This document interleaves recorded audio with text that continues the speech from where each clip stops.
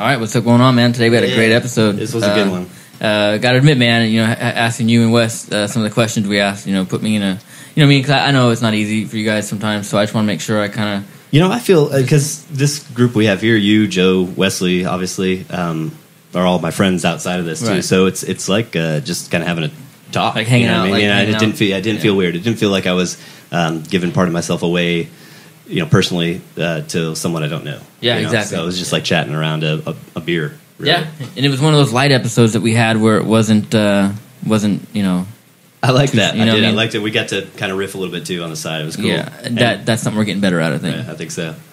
Cool. Well, without further ado, hit the music. Let's roll it.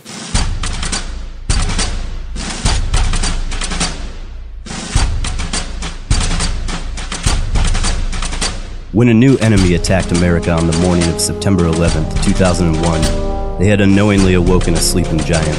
From all over the nation, men and women left their family and friends, their lives and their home, and answered the call to arms. They came from north, south, east, and west. They became soldiers, Marines, sailors, airmen, and Coast Guardsmen. As of today, hundreds of thousands of Americans have served for what is now their nation's longest war. More and more of them are returning home, fighting new and personal wars on many different fronts. But they are not alone, and they are not forgotten. Their battles are our battles. And while they fight these battles, we are their Overwatch.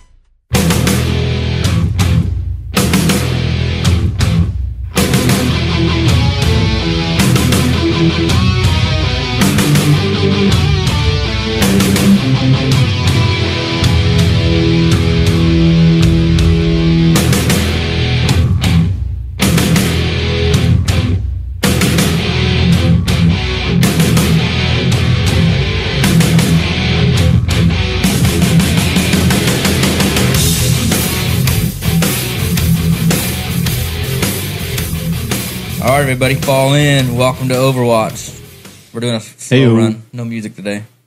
I wanted to try it. I wanted to try it. And we're I wanted to see if I could wing it like that. All right. So what's up, everybody? Welcome back to Overwatch. Glad you can join us. We are here. We are live. We got Joe right here. We got Evan next to me. We got our brother Wesley, who, by the way, we just got to put out some good news. Why don't you go ahead and tell us the good news, man, about the hockey thing? Share it with the world. Well, no, I'm getting the opportunity to go try out for the U.S. national sled hockey team. So, July 5th to... Now, I didn't know they had cheerleaders. Ooh, burn.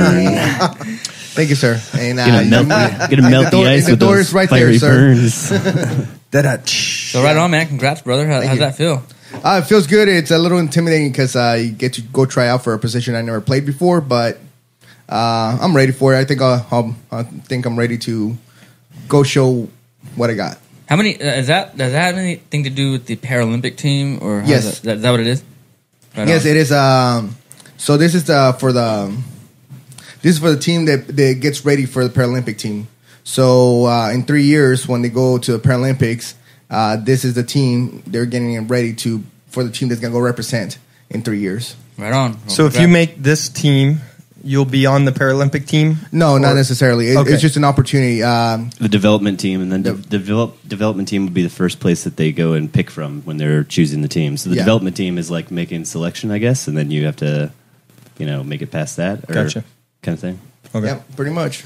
So right on, you man. Get on the team and then prove yourself on the team too. Yeah. But it's a big step. I mean, there's a lot of people that play sled hockey. Is one of the more popular sports for disabled athletes, and so there's a big pool to pick from, which means that he obviously, stands out in the crowd of that one. It's not like I know with triathlons or something, there's a smaller group of people to choose from, so making the team is a little easier. But what he has to do means he's really standing out in the crowd with a lot of athletes in that sport. I believe last year they had a pool of like 60 or 70 players to pick from for the Paralympics last year.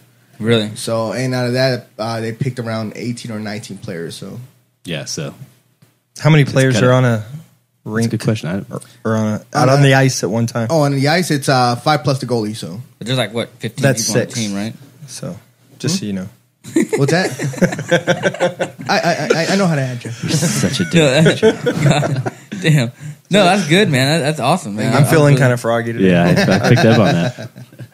You told me on Saturday, and I was like stoked for him, man. I know it's like yeah, it's exciting. He wants me to start taking him into the gym and working out his, getting all his muscles in shape and everything. So now, Evan's a freaking beast. Have you ever seen him work out? I have not. But I've been in the gym when he works out, and he makes me just feel bad. Yeah, I've seen him go up like ramps and stairs. I purposely select movements that will make everyone else in the gym look bad, and I purposely go to the gym with all the old people and the soccer he just called moms you old, and stuff. I'll support him on that. He goes to the ladies. It's like the ladies' fitness spa. They call it the fitness spa. So. Yeah, it's nice though. You're talking about the one over there on Brimhall. Yeah, that one's nice. Yeah, it is nice because there's nobody in there. Yeah, that's why I like it so much. Yeah.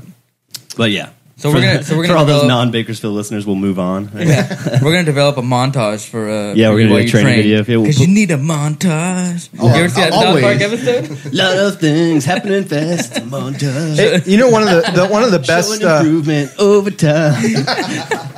Here's to you, Mr. Sled Hockey Man. Yeah. Show them all sliding on the ice.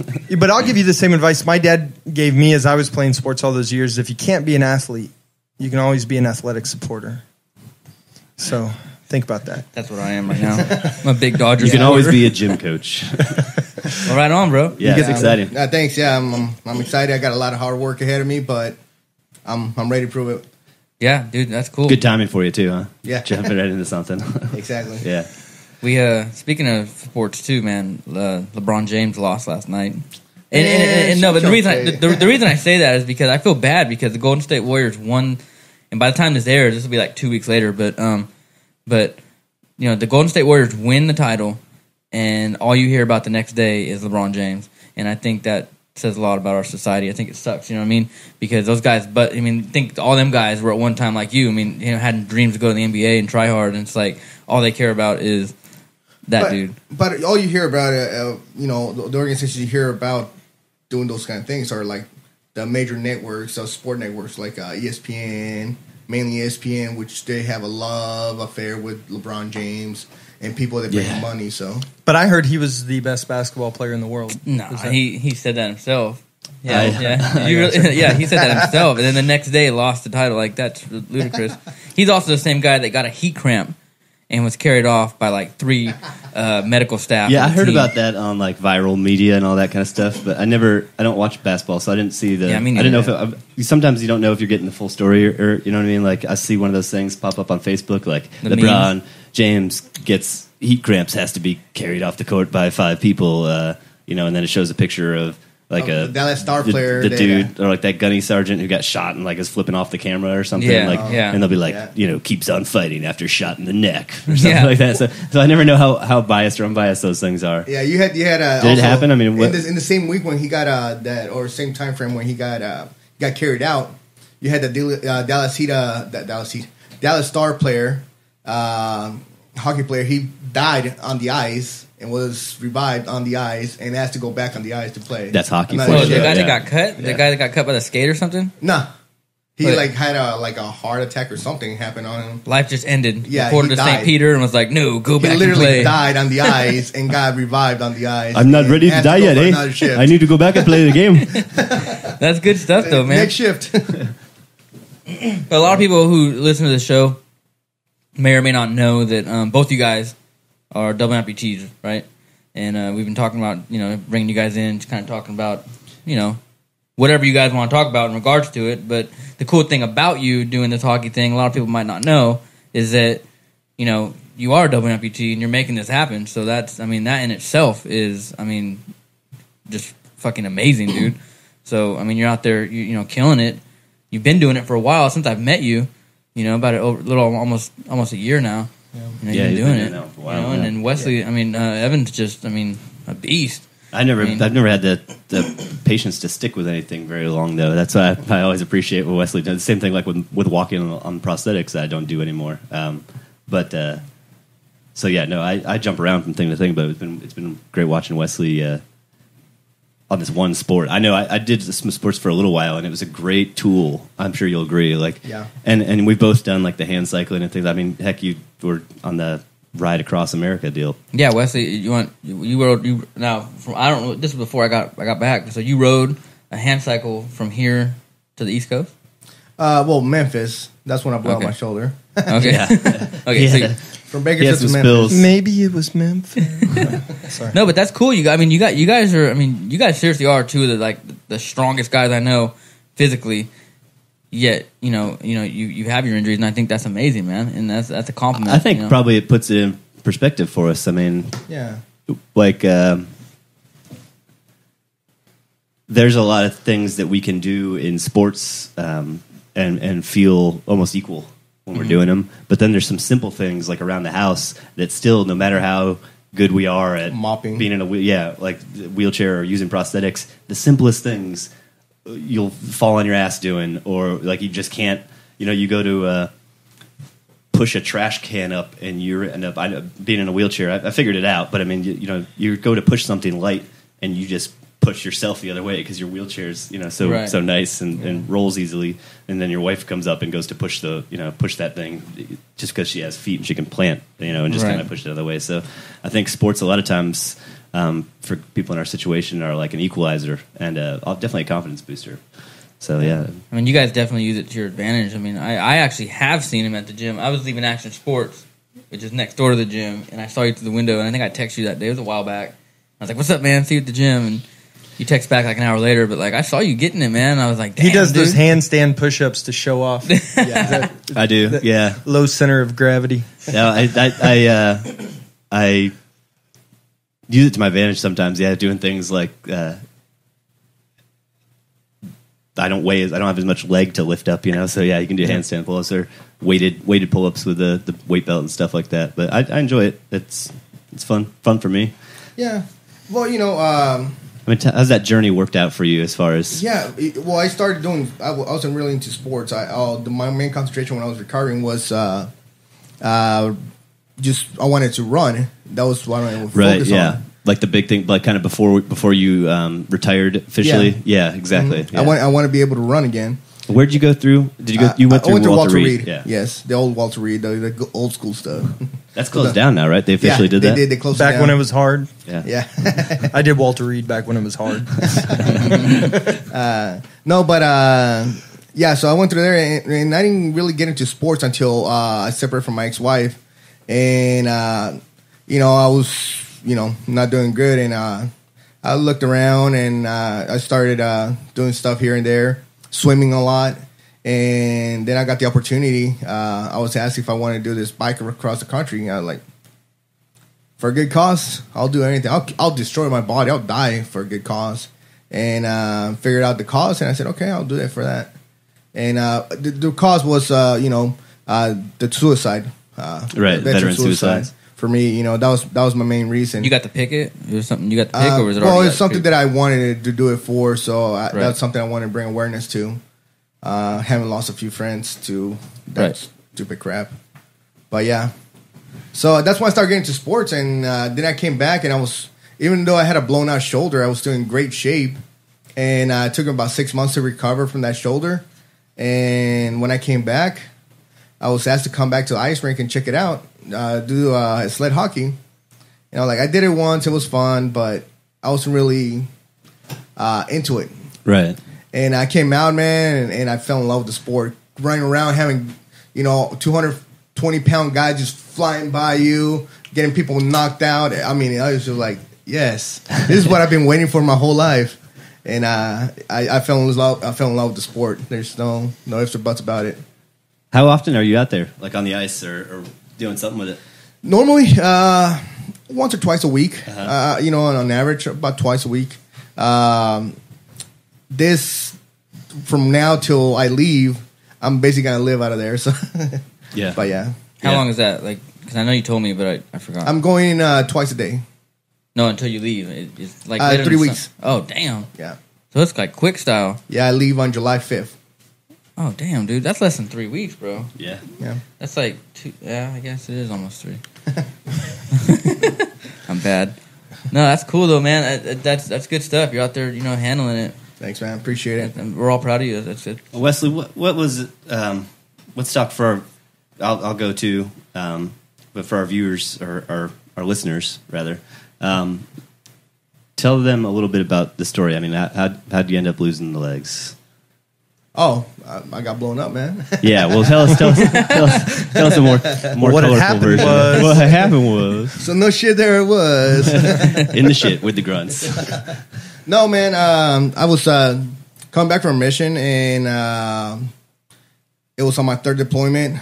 A few months into it, and the mission wasn't too bad. We only took like 5 or 10 casualties, wounded, not okay, so like 5 of them or something like that. So it was a nice mission. You know, we had a lot of success, and we're on our way back. And I don't remember a lot of it.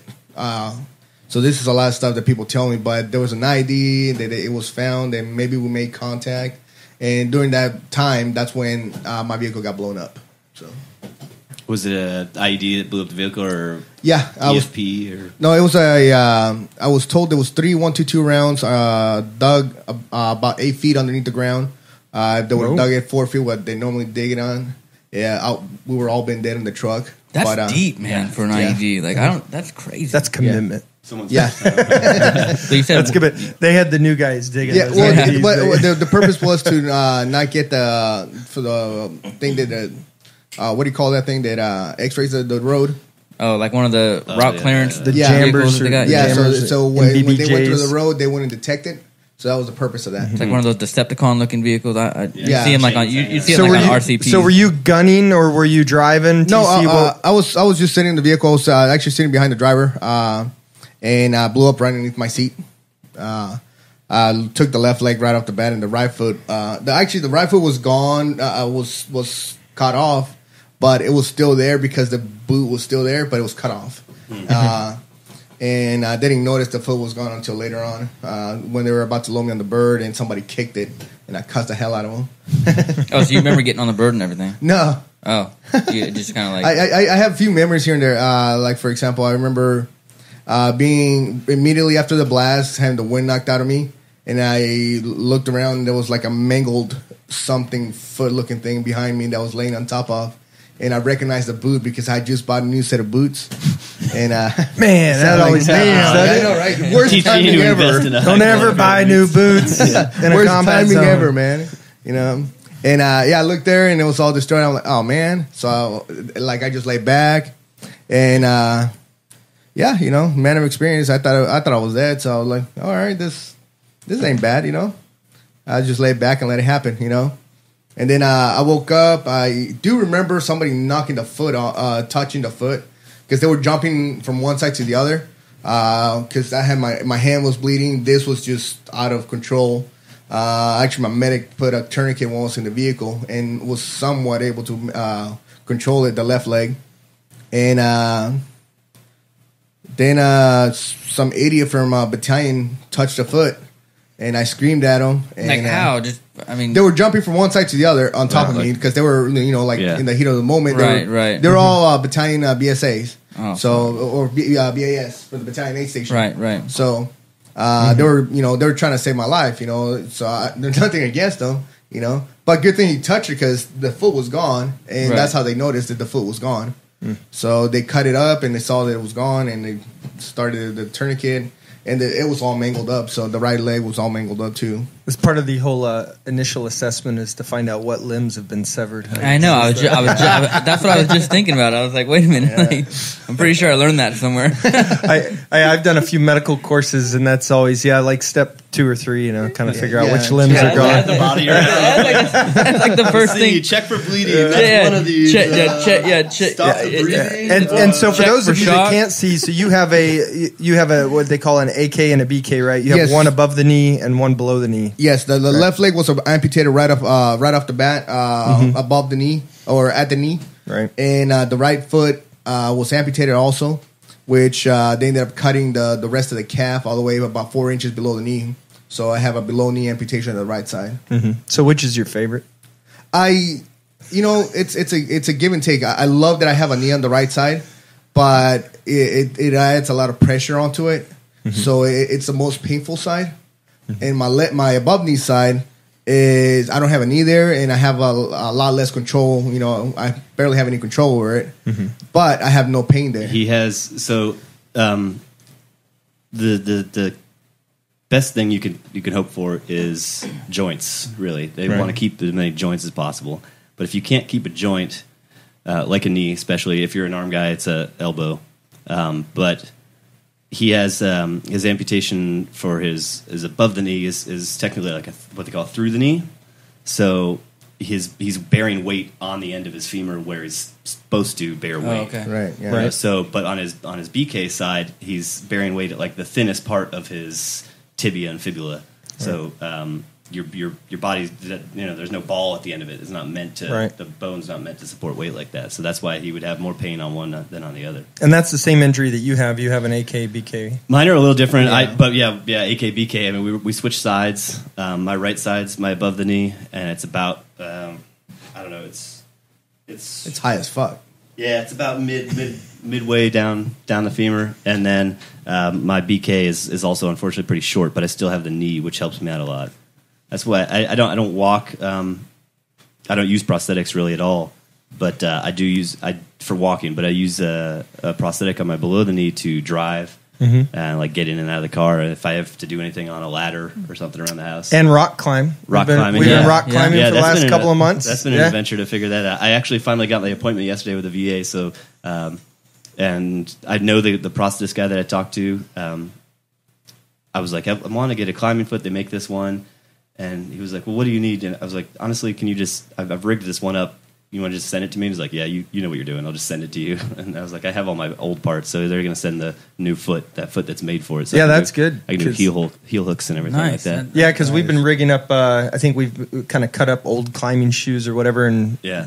kind of played with the length on your. Yeah, the length of from the distance between the knee and the foot. So I think we got that dialed in. We'll play around with this. So if you think he's a beast in the gym, like to watch this guy now, I'm going to give it to him. His fingers, Evan's fingers, are about I don't know, like 9 inches long. I think it's, look at that. Every time I shake your hand, you look. My hand next to yours looks like Dude, my son's hand next to mine, dude. Well, that's not saying much though, Chad. You are fun size. I mean, I am a little guy, but damn, dude. I think it's actually a detriment when it comes Yeah, to climbing. I think with climbing it might not be such because a help. But they've always been. My dad had the same problem and passed it on to all three sons, but. We have these hands that are they're long fingers, but they're not super. Like it's dexterous. The dexterity is not very high. Dexterity is low. Good word. So, Good word. grabbing onto things. Even do playing, I get a cookie? Like, yeah, we should have a little candy jar in here. Every time I say a throw a big word. Skittle in his mouth, like. No, but that's awesome. So how your injury, man? What happened? How'd yours happen? Same basic story, really. I mean, I think it was that time frame, 05, 06, really when everything was just IED. I mean, I think I shot my rifle twice or three times on the second deployment. I was a vehicle commander for a CAT platoon. I don't know if you guys have those. What's it's a CAT combined platoon? anti-armor team. So you have what they call what do they call them? You have 4 machine gun trucks basically, and you have 4 tow missile trucks mounted on Humvees. And the original design or idea was to go against armor, so the tow missile to hunt down tanks. And most of the tanks in the enemy arsenal are Soviet-made T-55, 62s, 72s if they're lucky. But they can't shoot 3 miles, and the tow can shoot out from 3 miles. So you hope that you can get enough offset distance. But anyways, light-skinned Humvees with tows on them. But the second deployment was all in 05 that time, or 04 when it started. Was all ID, so we're just patrolling. There's no tanks left anymore. We were just used for police force. So one day, just escorting there was a 7-ton truck that had run over something, mine or something, and blown an axle. So we had to escort we were on. My acronyms are just floating out of my head today. It's okay. You're on a mission. Yeah. No, yeah. Sorry. Dead time. But yeah, we were escorting a tow truck out there to pick it up. And when we got out there, that's when the IED went off under the front right tire. So like running under the passenger seat there. And right one was gone. The above the knee one was gone immediately. And the left one was just jacked up in a lot of places. So they had to end up cutting it off. My eye also, I'm blind in my right eye. 1, 2. I think we were not sure if that one was the blaster, because I would have been sitting with my M4 kind of muzzle down in the seat, so that could have even been the rifle coming up. that's how broken go. Yeah, right. So I actually do have memories. I don't remember the actual blast, but I remember being worked on the ground for the Doc Adams, and my driver holding my head in his lap. They were asking me questions about home, asking me about my girlfriend at the time, my wife now. I remember the helo coming in. It was a Black Hawk it was the Army. They did the dust off for us, and they loaded me on that. And then the guy, the flight surgeon or whatever, crew chief, I doubt he was an officer, but he was like, "Hey," I remember him leaning over me. He's like, "Hey, you're gonna get home. We're gonna be all right." And I remember I watched a lot of movies, and I remember that was always what they said to the dude who then just died in the helicopter. Right. I remember that and being like, "No," and I was in such Stay shock. with me, man. Don't tell me that. I was in shock completely. So I remember saying, I was like, "Man, this sucks." I was talking like I'm talking right now, just completely in shock. And I landed to the base, or to the FOB, and I remember hearing people calling my name, and they were taking me into the tent. And I remember doing a thumbs up with my right hand, but I broke 3 of the fingers in my hand, the metacarpals. So I don't know what I thought like, well, it'll be like Evel Knievel and like do a thumbs up thing, like from the stretcher. Hand me a cigarette. But yeah, then in the tent, they, I remember them cutting the clothes off. It got really cold all of a sudden, and then out for like 3 days. Woke up in Germany, Nice. and that's when I really figured out exactly what had happened. And then to Bethesda Naval Hospital, and then Brooke Army Medical Centers in San Antonio is where I did my prosthetic stuff. All in all, it was about a year from. I got injured on January 1st, 2005, and I was retired in March 2006, technically. So I was pretty much done by January 2006, but it took a long time to med board out of the military. Isn't that amazing how long it takes? Longer to get. Oh, yeah. When I said, okay, I'm done with rehab, I'm ready to get out, because that's pretty much how they let you do it. They're like, you learn to run, or like as high as you want to go, as far as much as you want to develop your skills, and then when you're ready, you can say you want to start your retirement process for medical retirement. And it took me longer from the time I've put in those papers to get out than it took me to start boot camp and get to combat. Yeah, that's pathetic, Yeah. man. I started mine in August of 2008 and didn't get out till May of 2009. Now, in your experience, what was the holdup on that? Is that just all red tape? It was all VA. Yeah, it's all red. I mean, you got to go you get stamped in triplicate kind of thing. You know what I mean? Yeah. It's got to go bounce back 1 1/4. You got to go see every single doctor to get the final evaluation. Yeah. I had a psychiatrist or psychologist. I don't remember exactly which one he was, but tell me pretty much. Like it was like, so they were doing the whole PTSD thing that was really starting to become a thing that they were worried about. And it's like, how do you feel? And I was like, I'm all right. Like I really have been fortunate. I mean, I have nightmares, but probably as often as I had nightmares as a kid. They're just about combat now as opposed to monsters or something. But I was like, yeah, I'm not really, I'm okay. And he's like, you have PTSD, totally. I was like, all right, well, if you want to give me the extra percentage, I guess I'm not going to argue with you. But you're going through all that process. I actually, they would keep me there, and they were starting to do all this. You guys probably have had to deal with it somewhat. I know, Chad, you've talked about it, but like they were starting to do this. For us, it was Wounded Warrior Battalion. Yeah, I was in a WTU. Right. That's what you were in too, right? Warrior Transition That's pretty Unit. much. Yeah. But they would have us, and I'm talking, these are severely, Brooke Army Medical Center was burns and amputees, really. So, I mean, guys with like you, they no noses anymore, just Right. bad burnt, things like that. And they would have us, they're like, okay, you need to show up for formation at 07. Yeah, that's. And we were all like, giving them the bird. And they kept doing that to me, and I was like, I'm done. I'm done. I've done all this stuff. I literally have no more appointments, and that was like 3 more months I had to keep doing all that stuff. So I would just take leave. Right. I was like, I'm going to take leave, and I'm going to take leave. I'm going to take leave. And I ended up having to write a letter to my congressman, basically, because they were like, you need to come back. And I was like, what am I coming back for? There's nothing. I'm ready to continue on with my life and do something new now, as opposed to show up for, bullshit formations at 7 o'clock in the morning. It's just because you still have that title. Yeah, they still want that. And I get that part, but I was like, I'm done. Damn. I'm done. No, exactly. Forever. Let me go. go. I got a call back. I was flying back from one of my leaves that I took out here at Bakersfield, and I was at Phoenix, and I get a call from a colonel, And he's like, "Is this Corporal Morgan?" I was like, "Yes, sir." He goes, "I got your letter." He's like, "You should be a writer. You can just go ahead and go back to Bakersfield. You don't have to come back here anymore, and we'll just process all your paperwork." Wow. I was like, all right. I was like, yes, that was a good letter.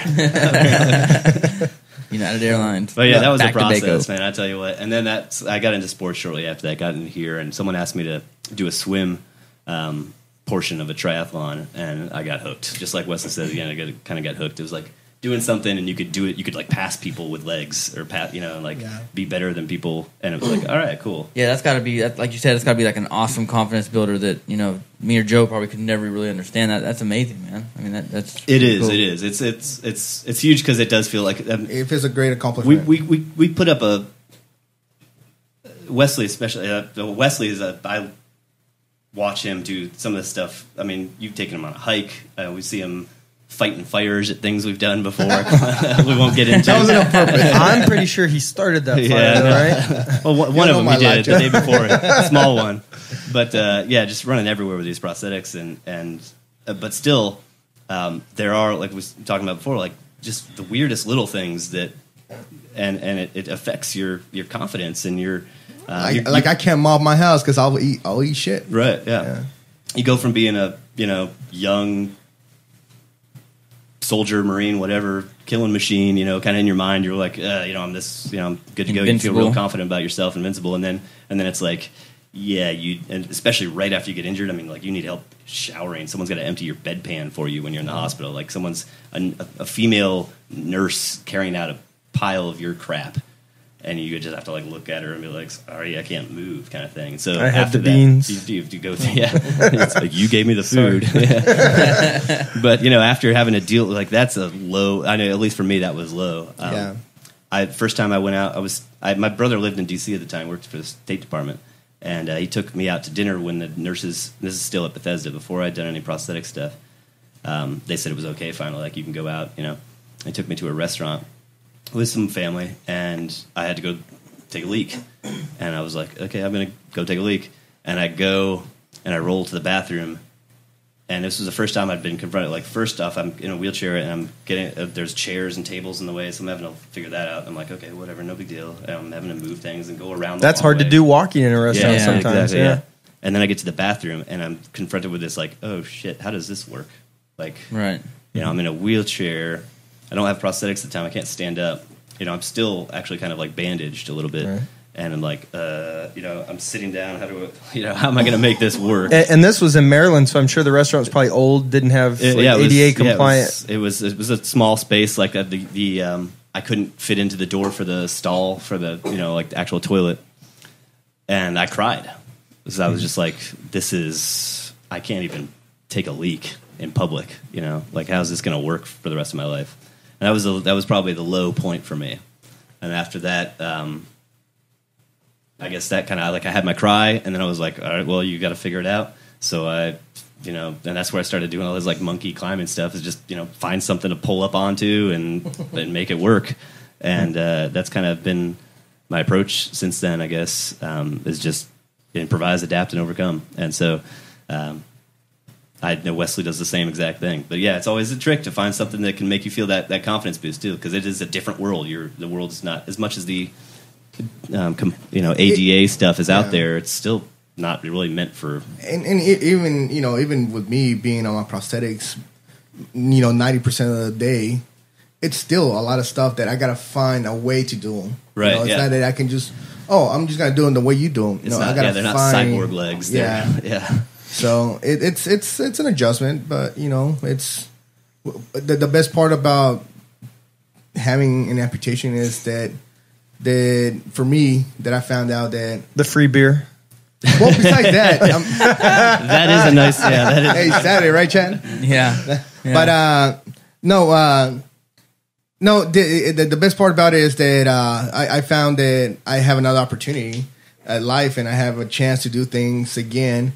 And maybe I wasn't the best at the hell I was doing before, but now I can do, I can do things differently. I have another opportunity. Definitely a perspective changer for, I think everybody, man and woman, but I know men talk about these things more. Oh, that moment where my perspective changed, like being a father or something, or seeing your child for the first time. My priorities completely shifted. But I would agree that having to you think a lot more about the things you can do. You don't take stuff for granted for sure.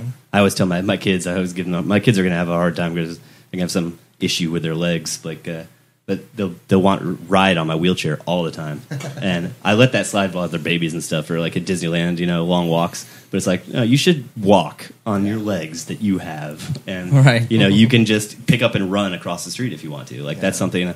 Even someone who's great on prosthetics like Wesley, like it's not easy to just switch from walking to running if the light's changing when you're crossing the street. That's some easy little thing that you can't really do anymore. Yeah, you can kind of hobble faster, but you can't just boom and peel right into running. You can't just you got to think ahead when you're doing something like a hike. The extra feet you got to carry along. So there's definitely some limitations to it, but it changes the way you feel like life's a little more special too after a big injury like that. Yeah. Well, I was wounded twice before the main one, the big one, and just like crappy stuff. Well, I don't call it being wounded. The Department of Defense decided to give me a Purple Heart for each of those crappy things, but just the first one was just a scratch and a concussion, and the other one was just a piece of shrapnel in the back of the head and a concussion. Like nothing serious. Oh, but that explains it. All these concussions. I got a shitload of concussion. Instead of a light bulb, it's a broken light bulb. A lot of explosions, man. Yeah, but we've been talking about doing that dating site, that tbimatch.com. Have I met you before? Have we met before? Yeah, have we met before? Wesley could be on the commercials. That cracked me up after you said that the first time. I was like, oh, that's great. Yeah. Hey, so one of the things, so I've been out and done a lot of physical type things with both of you, and one of the things I've been impressed is just that is the way you have to adapt to different things. So we've been out camping a couple times, and I've probably been a couple times with each of you, and to watch you, like you, Evan, don't change your wheelchair or anything like that, but I watch you just kind of scale and hop around. I don't know, obstacle to obstacle out in the middle of the wilderness, and you're just like, man, what's this guy's doing? And it's just amazing that I've never even once heard you say, hey, can someone help me do this? Now, I've seen people help you, but I've never seen you, even when we're coming into a building and carrying things, you always have your lap loaded up. And it's probably a fault at times, but I like to surround myself with friends like you guys that know just when to do it for me, because that I'm too stubborn to ask for it, kind of thing. So sure. Guys I surround myself and then with Wesley, obviously he has the sports and all that, but Wesley and I, we were on a backpacking trip last year. Yeah, in fact, we got another one coming up, and I'm excited about that. But last year, we were in probably one of the roughest terrains, I would think, for someone in your situation. So we had a lot of sand, and then combined with giant boulders that we were often going across. And you had a trick, and you had probably a 50 to 60 pound pack that you were carrying most of the time. Didn't he break his legs? Didn't he break the prosthetics? Yes, we did. He did break the prosthetic. I think it was broke him. Yeah, the irresponsibility on his part, I believe. The prosthetic guy said it was the worst feat that he has seen in his entire career. So they broke like at the end, right? Like, oh no, they were busted the moment I put on the pack on. Because I was weighing about 200 pounds. Yeah, when you I exceeded started. the weight. They're all set up on weight categories. So. Yeah, and that rock weighed about 60 pounds. And the moment I put that rock on, I could feel those legs bending, and I knew they were broken at that moment. Damn. But I remember. So there are times when we're probably scaling over or kind of scrambling over these 15, maybe 20-foot boulders, and we all have these packs on. And you're looking at, and Wesley, he was actually leading the pack most of the time. And kind of setting the pace for the group. And there were others in the group that were just kind of complaining the whole time, Now, there were a lot of folks in the group that had different injuries and things like that. Yeah. But I'll say... Or in the Navy. Come on. But I'll say that, he never complained, and then watching what he had to do, at times even taking the legs off so he could scoot across on his butt. And that was, I know for a lot of the guys... it was inspirational because they were dealing with their own injuries. Yeah. And even I, have dealt with, minor injuries, what I would call broken ankles and things like that, and then kind of letting it get me down to say, I'm not going to do this anymore, rather than just going out and finding something else that I could do. And I would say, as much as I'm not going to rub your back and massage your feet or anything like that, but it is inspirational at times to watch you guys. And I know that you don't care about that and you don't want to ask people, but it should be inspirational in that I talk to a lot of folks that give me every reason for not getting out there and doing something more than what they're doing with their lives. Mm-hmm. We all have to overcome our thing, whatever that is. Yeah, you don't have the job that you had anymore. Maybe you're not going to go run a marathon anytime soon. Maybe never again. But there's something out there that you can adapt to and give your life meaning now. Because quite frankly, a lot of us veterans, we get stuck in the military were the best years of our lives, and there will never be anything as good as that in the future. Yeah. And that's a debilitating mindset. That's a trap. That's a disability. And it sucks though, because we all think that way. I mean, that part of my drive, honestly, and I've told my wife this before, is especially like I don't want to be for the rest of my life.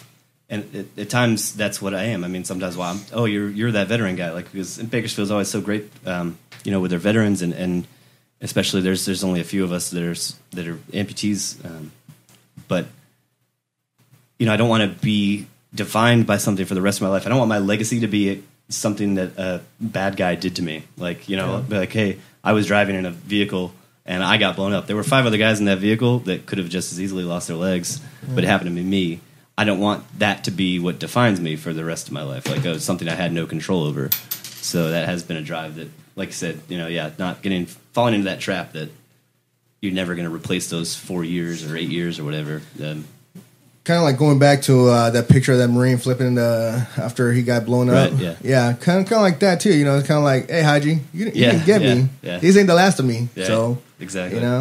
And that's why, speaking about athletes and stuff, and I'm going to kind of go in a different direction with it, is that these athletes are paid millions and millions of dollars, man. I mean, living lavishly, having these, like, lavish lifestyles, and they work hard for it too, though. What's that? They work hard for it too. I know. Most I'm not of them taking anything away from them. I'm a huge sports fan, but it's like you look at them and it's like they get a heat cramp and they need 3 dudes to carry them off. It's like we look at that from obviously from where you guys are coming from, and then me and Joe having seen buddies go through the same thing, or less, or equivalent, and we look at that and you're like, really? So our mindset is a little different. Yeah. I think for me though, that's I loved say you got just some long hike you got to do, and just folks are bailing out left and right, and you pick up their pack and they're 240 and hike with 2 packs and a 240 and gun. I ate that shit up. I mean, that's my jam right there. I like, and this is a bit vain, but I liked being better like at that stuff than other people were, and I liked being able to embrace the suck. You know what I mean? Like broke my finger out. Whatever. Like, just keep going. That's one of my favorite things. Passing people on a ruck march was just smiling, and telling jokes, and I could have been sucking, man. Yeah. But if I was passing someone, I would tell them a joke or something like that as I was going, and just to make them feel defeated. Exactly. Like, even worse. Yeah. Hey, you got the time? I'm so short that like I would have to run. I mean, because the pace would short be, legs have a trick. It would be. It would. I would hate it, man. And especially being so small. And of course, when I first came in, they were like, "Here you go, meet the 240 or meet the saw." I was a saw gunner for like forever, and it was like, damn it, But no, I feel what you're saying. There's something about. So I like that. I like seeing that. I mean, I also understand that an athlete is paid millions of dollars. But, you get paid more based on how few of you in the world there are, and at an elite level, So I understand there's a lot more people that can just. And then there's an investment there. Yeah, he probably got carried off because the coach probably was there's like, an we need you investment for there. game 4 or whatever. We just paid you $100 million. You got to play the next game. Yeah, exactly. Yeah, it's a different beast in itself. But they don't have TRICARE. Yeah, they don't got TRICARE. Yeah. We're sending you to the VA. Do you take TRICARE? No. Do you take TRICARE? No. There's definitely not some 19-year-old kid waiting to evaluate him as soon as he gets in the little aid station first medical Stick a room. thermometer up his butt. You know what I mean? Like, yeah, you got heat stroke. Oops, you're missing that leg too. Here's a Motrin. yeah, you're missing that leg. Oh, it's not my bad. Whose boots are these over here? Oh, whose feet are these over here? Yeah. It's just a different animal, though. I mean, but we do look at it like that. I mean, I'm a big football fan, the same way, man. Like when they're laying on the field, and I'm like, come on, man, you're fine, get up, That's why I think that's why so many people in the military. I find more hockey fans in the military. I find more hockey fans of color in the military than anyone. And this might sound like a worse move, but like in the civilian world, you don't see a lot of people Guatemalan, right? You don't see a lot of Guatemalans on the ice. Do they even have a hockey team, dude? No. We don't have ice. So you should try out for their. But they do have a bobsled. They do. Some people know you can. So I could safely say that I might be the best Guatemalan hockey player. You're born in Guatemala. In the world. Yes, I was born. You're born in Ladies Guatemala. and gentlemen, the number one born in Guatemalan Dude, so that should player. be like your backup plan. If you don't get picked for like the U.S. Paralympic team or whatever, go and see if the Guatemalans want one. You can put on expositions. You could be like their LeBron James, man. You can. No, that's funny though, man. Yeah. No, but I mean, it is a different animal though. I keep saying that because it is. I mean, it's so much the same, but so much is different. You do. We see the same things from people who've been playing. And then again, you see people who've been playing professional football for like 5 years and they can't move for the rest of their lives. Their bodies TBI. are blown out, or they have that. We get that from 20 years of service. You're retired as a whatever, and your knees are blown, your shoulders are out, your ankles, anything from jumping is gone. The first thing And I you get learned, 10%. Yeah. The first thing I learned going into the infantry was you look at like the old first sergeants and sergeant majors, especially in the 82nd. You'd look at them walking around, and they would have like this hobble, just like they would have like this walk, and it was like this Posture's not quite right. It's something They was got messed discs up. fused together. Yeah. I think that's one of the reasons so many guys when they first get out, they put on a ton of weight right away because they're all those things that they were kind of pushing through hurt. Yeah. Yeah. They don't have to do or it anymore. injured. They're like, man, I'm not doing that anymore. It hurt, and then they put on a lot of weight. I know that I did that with running. They hurt even more. Yeah, I did that with running, and that's just tough. You see, Slowing it's down. just tough not being able to do the thing, which happens to us anyway in age. Right. And then for those that, and here's the danger for the guys that are still in the military. So they have these commanders, right?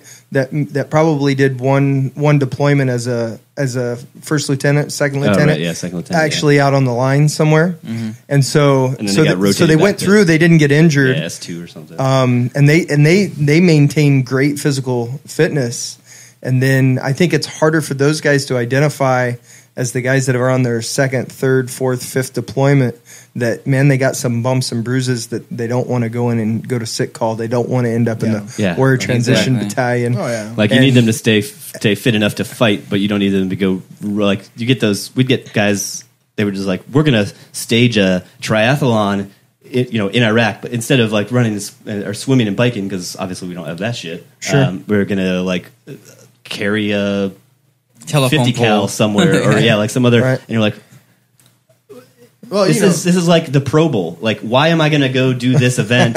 And Yeah. take myself out of combat effectiveness. And Exactly. Just so For this. like So so I you can- can make Marine Corps times with some photos or Right, something. exactly. Like, With that, It gives the silly Navy and little- Air Force something to do. Come on. It's that little silly little photo op that they get. You know how I they get it if stand you're there. on a ship and like you're not in like even those guys have a job to do. Right. So you still run the same risk, and it's still just as stupid for that fact. But I mean, it's another thing when you have like your event could be interrupted by mortar fire or something at any moment. Like, Yeah. Well, and I think those things are I think what they're really designed for. You talk about like the turkey trots and They're all the designed for fobs. morale boosting, Yeah, obviously. morale boost. Hey, let's keep them busy so they're not thinking about the fact that they're missing Thanksgiving or Christmas and Or those it's like, kinds of things. the green bean's been down for a month, so let's just get something to boost morale, like on the fobs. green Yeah. bean. Yeah, the green bean's a coffee. Sir, you sound like a pug. Yeah, the green bean's like a coffee shop, like a Starbucks. Oh, like a Supreme Bean or whatever. Yeah, Yeah. on fobs. Yes. At least they were in Afghanistan. I don't remember seeing a green bean ever. Yeah. in Iraq. Yeah, they I don't. or coffee beans or something like that. I think yeah. how we define They might fobs are actually. I heard they built an actual chow hall. Because my battalion went to the same place, Al-Qaim, like in 04. That's where I was injured, 04, 05. And then they went back after they rotated back. And apparently there was like a chow hall where they had like the Pakistani guys working there or whatever kind of thing going on. Scooping up the Baskin Robbins ice cream right there with little hats on. Were not like the only base I ever went to like that was Al Asad or Baghdad International Airport when we were there in 03. Yeah. They had like Burger King trailers and Pizza Hut trailers. Man, that was one of the craziest things. I remember coming into the BIOP. And then that green zone was just ridiculous. Yeah, it was like and going into one of Saddam's palaces that had been taken over by our unit, was now housing our unit. And I went into their chow hall, which was a former like a ballroom, one of the ballrooms there on the palaces. And there's these there's these guys from Pakistan there with like little bow ties on, and they're in like they were Indians or something, and they had little bow ties and little paper hats, and they're standing behind this Baskin Robbins containers, and they're like, "Mister, you want ice cream?" And I'm like, what? Where am I? They had that number one best ice cream. Joe didn't have them the regular chow halls. They had that in Bagram. Come on, there's all the OGAs they got to feed there. You know, like they expect their higher quality stuff. That was so funny. Yeah, they had that in Bagram and at Salerno. When you're leaving on R&R, you'd see that. Yeah. I've been to Salerno. They had they had little ice cream. That was so funny, man. Well, hey guys, this has been great, man, and you guys are two of the strongest guys I know, man. And since coming back, you guys are definitely. What's up, man? What you got? Yeah, well, one of the things I want to leave, and I always try to do this, leave with a message, and is that you see us, we got fucked up. Shit happens, we it could have happened to any one of us, right? And in life, we're all gonna get punched in the face and get knocked on our ass. That's fucking life. But it ain't about how you get hit or how hard you get hit or any of that trash. It's about how you get up and what you learn from those experiences. So in this, this is how we try to live our lives. And I'm not trying to speak for Evan, but we're doing okay. Yeah, it's definitely motivators. Yeah, I agree with that. I mean, I hate to use that word, but motivator is the word to use. I think moto. It is pretty moto. Moto. Joe texted me cool this morning. But Joe, real quick about the hike. We talked a lot about the hike. We have a hike coming up. You want to talk we do. So if you're a veteran in Kern County, California, we will be taking our 6-day backpacking expedition to the Minarets in the Sierras. Yep. Oh, nice. Chad Mann will be going. It's going to be great. Everything's provided. You just have to be a veteran, post 9/11 veteran, served on or after 9/11/01. And we'll provide everything. You bring your clothes, and we'll provide the backpacks, the food, the water. I mean, you'll carry it all, but we'll provide it for you. And there'll be about 10 of us going. Pack mule class coming up. Yeah, it'll be a great time for to meet some other veterans. Get out, just kind of clear your head. But I need you, if you're out there and you'd like to attend that trip with us, I need you to give me a call at the Wounded Heroes Fund at 328-8600. So area code 661-328-8600, or you can go on the website and register for that trip. We have 10 slots available. We have about 3 left, and that's just thewoundedheroesfund.org. Or here on the podcast website, will get you there too, overwatchpodcast.com. Yeah, and guys, I'm going on it. Joe will be there. A few other guys that we know out here. I know there's some guys listening to the podcast come locally. On, you get to do this. It's you miss, free. And it's free. Yeah. Go. Yeah. Come on. I mean, it's going to be a lot of fun. And I was thinking how cool it would be to bring the GoPro out. GoPro will be there, yep. Bring the GoPro out, obviously, and do a mock little podcast episode from out there. You know what I mean? That could be cool. I mean, I think that'd be kind of a little badass. I mean, of course, I'll carry whatever I need to carry for that. So it'll be just like back in the military. Everybody will be carrying batteries. You know what I mean? Yeah. You know what I mean? It's definitely a tough thing. I got to do it last year with Joe and a whole bunch of other guys. And honestly, we're still a bunch of close individuals. We see each other at least once a month, and we talk to each other regularly. It's a great thing, and I'm happy I was pushed to do it, even though I was lied to. Nah, you wasn't lied. See, Joe had said originally it was only going to be 7 miles total. We ended up doing over 20-some plus. We only did like 30 miles. Now you guys it wasn't that much. Now, real quick, this is going to be. But it was awesome. You said the end of August. beginning of September, correct? Yeah, so the dates are August 29th to September the 3rd. So it's still going to be warm, but it's going to be, I mean, you know. But I need to get everybody's information and get all the paperwork done by July 17th. Don't make me call you out by name, man, because I know you guys are out there. I know you, because you guys message us on the Facebook, you text message me. I know you got out there listening, man. I know you don't got anything going on but school. I'm taking a week off of school for it. Let's go, guys. I mean, yeah, get on especially you guys that are going to the class where you meet once a week. You're making like $3,000 a month, going to class once a week. You get one miss per every 5 weeks, right?